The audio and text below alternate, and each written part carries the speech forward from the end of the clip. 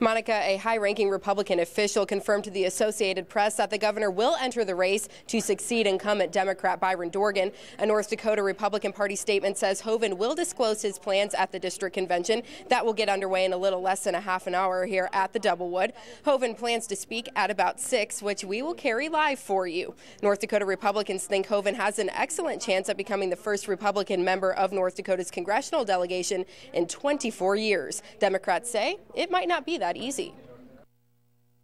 He's the most popular governor in the country. He's got an approval rating of 80-some-odd%. I mean, I don't have that with my own family.